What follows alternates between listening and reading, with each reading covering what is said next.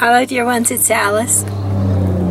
I am of the stars, and I have a thought for you today about repressed thought forms. That is, negatively emotion-laden, repressed thought forms. And in the past I've described these as audiovisual chips, like little cards or karmic cards that spin off and float off, when they're liberated from the net that they're caught in.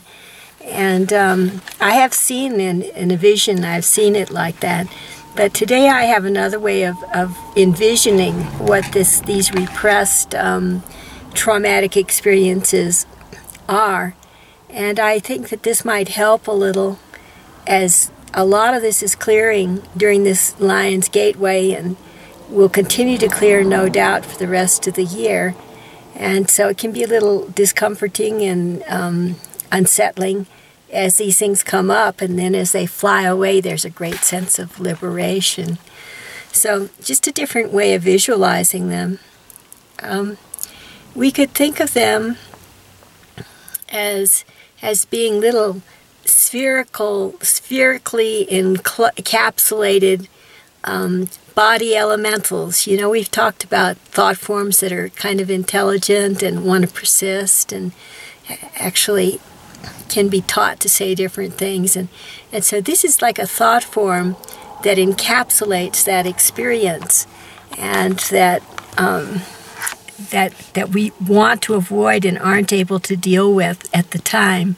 And so the thought form, the little body elemental, like a little beautiful little bright bee, it's encapsulated in like a repressive thought that says, go away from me, go away from my soul field. And yet the body elemental can't go anywhere, right? It's part of us. It can't go. It needs to be cleared. And so you can imagine like a little nature spirit or fairy or body elemental inside this transparent but unbreakable sphere of energy going, oh, please, free me, let me out. And it just wants to be loved by us, It just wants us to loose it from the trap of go away and you don't belong to me, to let it merge in the love of our own hearts and be with us as a loving child. So that's my visualization. I hope you like it, and very good luck with clearing all of your soul trauma and what they call karmic miasmic distortions, or sometimes they call them samskaras. And there is another name for them, something like morphogenetic field distortions.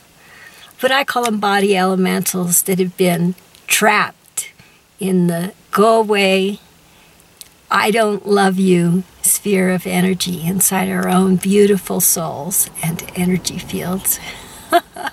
So be kind to your body elementals. God take good care of you, and God love everything about you.